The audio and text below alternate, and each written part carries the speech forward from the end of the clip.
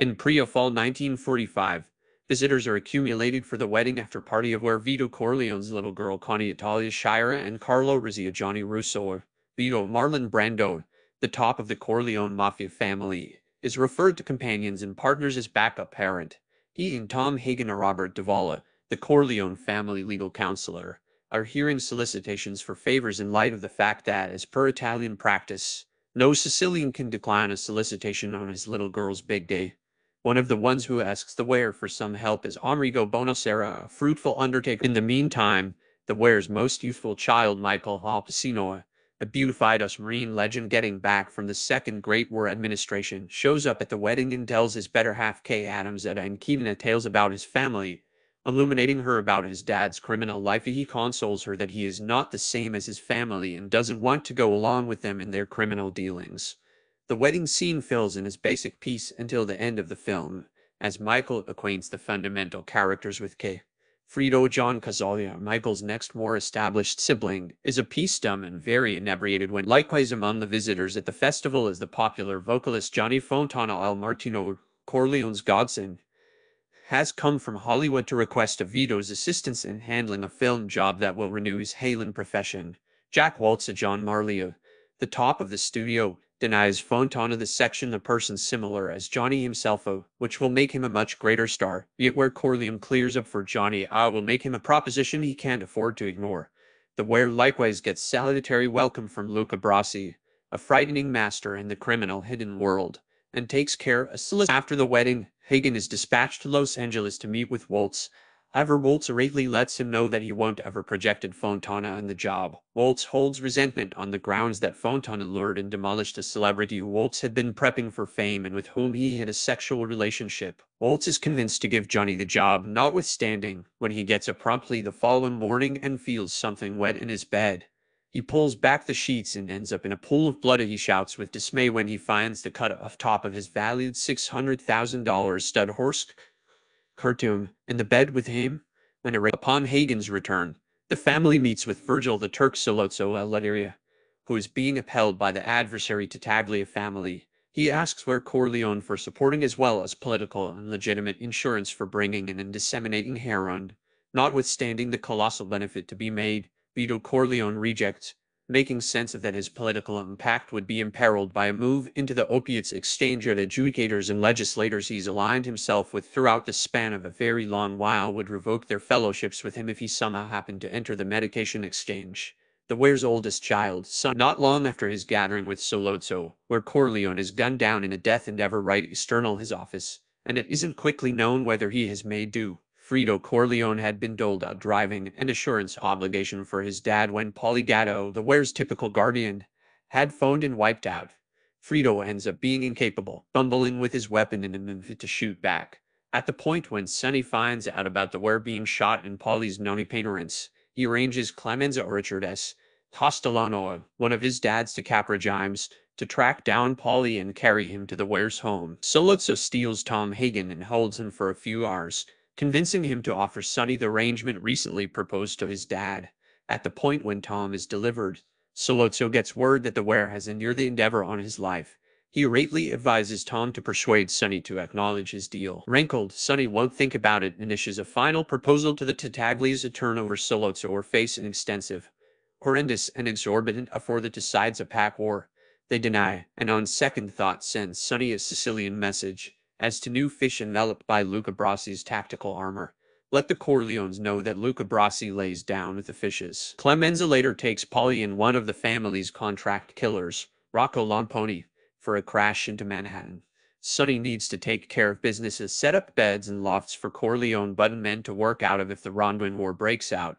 Returning from Manhattan, Clemenza has Paulie stop the vehicle in a distant region so he can pee. Rocco shoots Paulie dead. He and Clemenza abandon Paulie in the vehicle. Michael, whom the other mafia families consider a regular citizen and not associated with crowd business, visits his dad at a little confidential clinic in the wake of Ian with Kay at her end.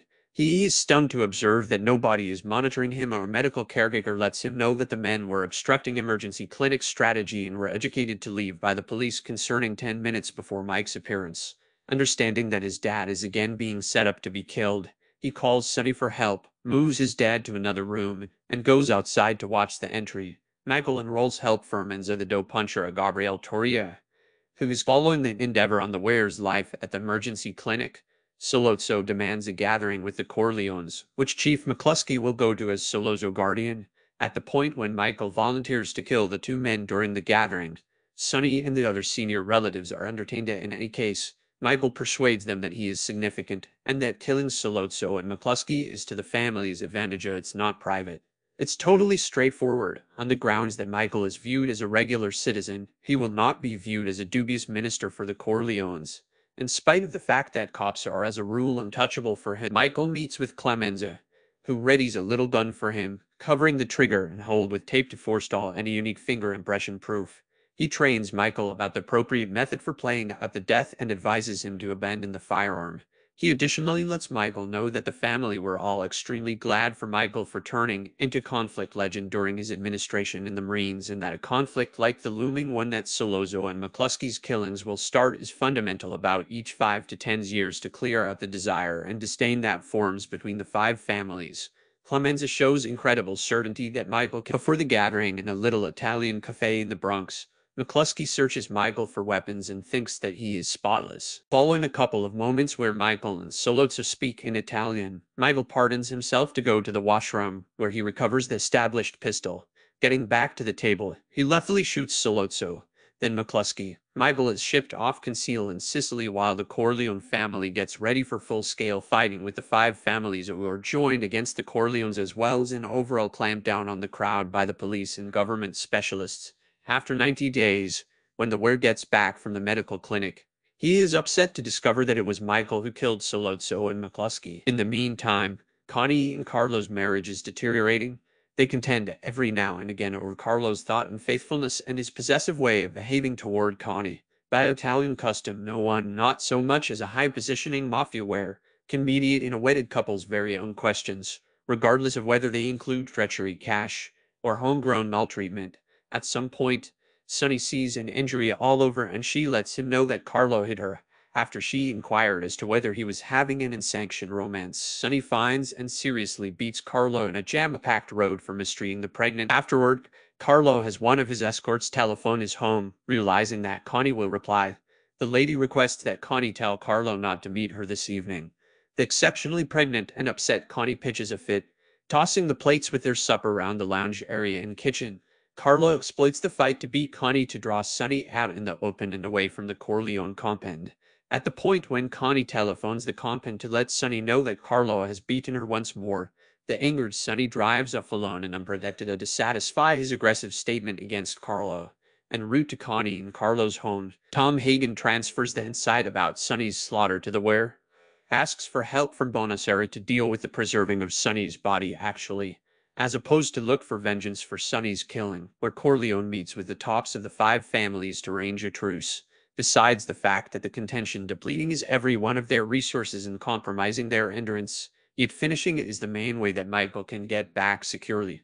Turning around his past choice, Vito concurs that the Corleone family will give political security to Tattaglia's traffic in heroin, for however long it is controlled and not offered to kids. In Sicily, Michael quietly endures his exile, safeguarded by Where Tomasino Acrato, an old family companion. Michael randomly meanders the open country, joined by his always-present guardians, Carlo Franco Sidio and Fabrizio Angelo Infantia. In a little town, Michael meets and goes gada for Apollonia Vitellia Simonetta Stefanelli, the lovely youthful girl of a bar proprietor. They court and wed in the customary Sicilian style. However, soon Michael's presence becomes known to Corleone foes. At some point, while Michael is helping his new lady of the hour to drive, Tomasi with his well-being insured, Michael gets back. Over a year after the fact, in 1950, he reunites with his previous sweetheart Kay following a sum of 4 years of division of 3 in Italy and 1 in America. He tells her he maintains that them should be hitched. Despite the fact that Kay is harmed that he stood by so lengthy to reach her, she acknowledges his proposition. With where Vito semi-resigned, Sonny dead, and center sibling Frito considered and incapacitated for maintaining the privately owned company, Michael is currently in control. He guarantees Kay he will make the privately run company totally authentic in 5 years or less. After 2 years, Clemenza and Salvatore Tessio Vigoto whine that they are being moved around by the Brazzini family and request that authorization strike back, yet Michael denies the solicitation. He intends to move the family tasks to Nevada, and from that point forward, Clemenza and Tessio might split away to shape their own families in the New York region. Michael further commitments Connie's significant other, Carlo, that he will be his right-hand man in Nevada. Carlo had grown up there, ignorant about his part in Sonny's death, has been eliminated as consigliere and is presently only the fan. One more year or so later, Michael goes to Las Vegas and meets with Mo Green Alex Rockor, a rich and quick gambling club supervisor hoping to extend his transactions. After the Ware's endeavor death, Frito had been shipped off Las Vegas to find out about the gambling club business from Green. Michael egotistically offers to purchase out Green, yet is discourteously repelled.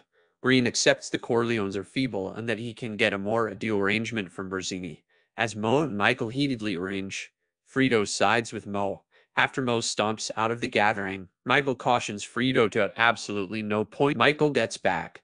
In a confidential second, Vito makes sense of his assumption that the family's foes will endeavor to kill Michael by utilizing a confided-in partner to orchestrate gathering as a guise for death. Vito likewise uncovers that he had never truly expected an existence of wrongdoing for Michael, trusting that his most youthful child would hold genuine power as a representative or lead representative. A few months after the fact, Vito implodes and kicks the bucket while playing with his young grandson Anthony Ganariza in his tomato garden. At the entombment, Tessio conveys a proposition for a gathering with Brazzini, which recognizes. Kay inquires as to whether he'll consent to be backup parent to Connie and Carlo's infant child. Michael concurs and jumps all over the chance to kill rivalry from the other 5 families, while likewise involving the submersion as a vindication. The homicides happen all the while during the function.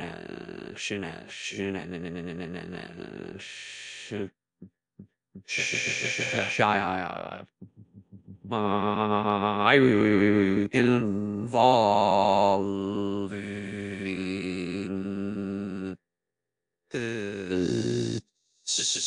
where Strachey where Costello is gunned down alongside his guardian and lifted by a shotgun using Clemenza. Mo Green is killed while having a back rub shot through the air by an unidentified professional killer. Where Cuneo or Rudy Bonda is caught in a rotating entryway at the St. Regis lodging and shot dead by warrior Willie Ciccio Joe Spinola. Where Tattaglia is killed in bed alongside a whore by Rocco Lamponi, an obscure partner. Where Brazzini is killed on the means of his place of business alongside his protector and driver, shot by El Neri Richard Splendida, masked in his old police uniform. After the absolution, Tessio accepts he and Hagen are en route to the gathering among Michael and Brazzini that he has organized.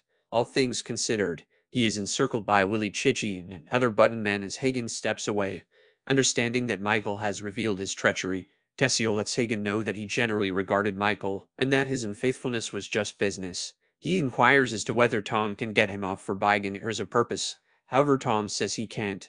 Tessio is driven away and gone forever. It is suggested that Cicci shoots and kills Tessio with his own firearm after he incapacitates him preceding entering the vehicle. In the meantime, Michael goes up against Carlo about Sonny's homicide and powers him to concede his job in setting up this snare, having been drawn near by Brazzini himself. The assassins who killed Sonny were the center individuals from Brazzini's own protector. Michael guarantees Carlo he won't be killed. However, his discipline is avoidance from a privately owned company. He hands Carlo a boarding pass to Austin, Las Vegas. Notwithstanding, when Carlo gets into a vehicle set out toward the air terminal, he is quickly garroted to death by Clemenza on Michael's requests. Afterward, a crazy Connie stands up to Michael at the Corleone compound as movers divert the furniture in anticipation of the family move to Nevada. She blames him for killing Carlo in revenge for Carlo's ruthless treatment of her and for Carlo's thought association in Sonny's homicide, and that Michael cunningly held on until their dad